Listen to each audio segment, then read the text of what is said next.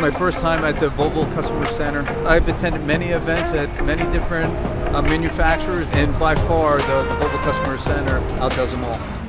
This was my very first time driving a truck, and I was intimidated, you know, heavy thing driving down the road, but you know, you feel like you're in control.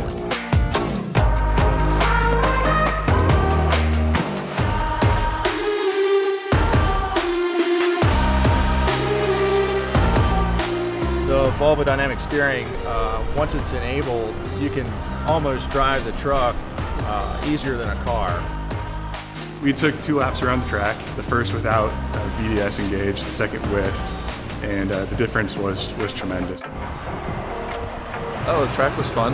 You know, it definitely had a lot of different obstacles. The truck took it like a champ. I think I want to quit my job and become a truck driver because that was such an amazing experience. I would say it's comparable driving a truck the first round to driving a car the second round. It took all the work out of it, you know. You don't have to think, it thinks for you. My personal experience with it is I liked it a lot.